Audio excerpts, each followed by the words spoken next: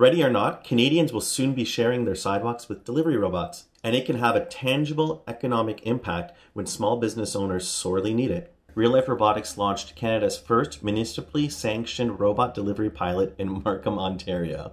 The goal? To prove that we could safely implement this technology on Canadian streets. Our robots, provided by and built by KiwiBot, look exactly like coolers on wheels, but they utilize AI to dodge obstacles on the sidewalks as they deliver customers' meals from point A to B. This same technology could be used to deliver medication from pharmacies.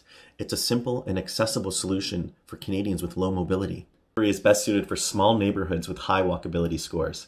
They can also offset congestion from delivery vehicles that are double parked. And because they don't burn fossil fuels, they make Canadian cities greener and smarter. Technology is improving by leaps and bounds every day, so it won't be long before robots find a home here.